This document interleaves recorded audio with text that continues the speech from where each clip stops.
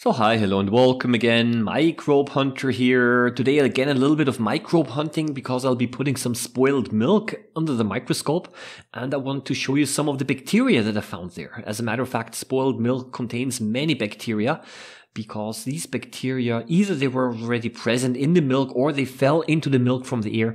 They started to reproduce and they produce lactic acid and other waste products that turn the milk bad and also sour.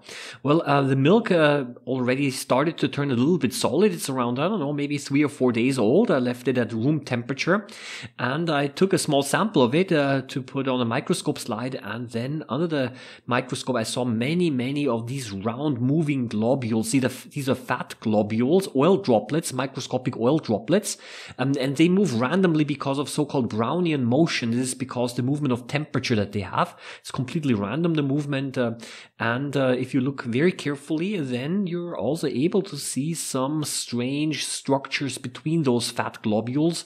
And as a matter of fact, those long structures that you see here, these are bacteria. These are rod-shaped bacteria, and these bacteria started to reproduce inside the milk, and they produced waste products to turn the milk bad.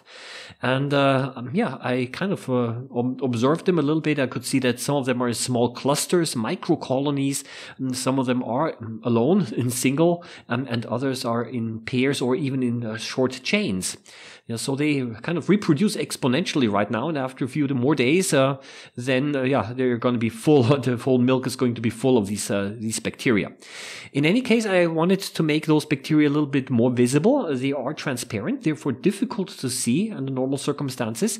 But by adding a little bit of methylene blue, this is a stain, you should be able to make them much better visible. And this is what I've done. I added a small amount of methylene blue to the milk, and I could immediately see that the bacterial cells started to absorb the methylene blue quite well, and they quickly turned blue, dark blue as a matter of fact, and then the high contrast allowed me to see them much better and to distinguish them much better from the remaining fat globules that are present. You might also notice that the bacteria kind of stay put a little bit where they are, while the oil globules are kind of flushed away by the stream. I think the bacteria kind of clung tighter to the glass microscope slide and cover glass. So this is basically something that we want to avoid. For this reason, it's always a good idea to keep the milk in the refrigerator and to make sure that that the milk does not warm up to room temperature, because as soon as it becomes warmer, the bacteria will start to multiply exponentially and increase in number. And I also recommend that maybe you should not open the milk bottle unless really necessary, because every time when you open it, you're introducing air, and the air is not the problem, but it's the bacteria that can be found in the air that will actually fall into the milk container and start to multiply there as well. Well, who would have guessed that milk is quite that interesting? At least I think it's interesting.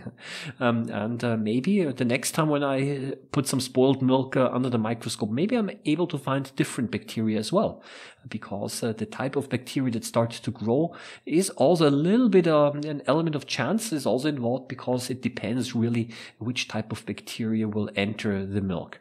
But for today, I think I'm just going to leave it at that. I wish you all the best. Happy microbe hunting as always. See you around next time. Bye bye.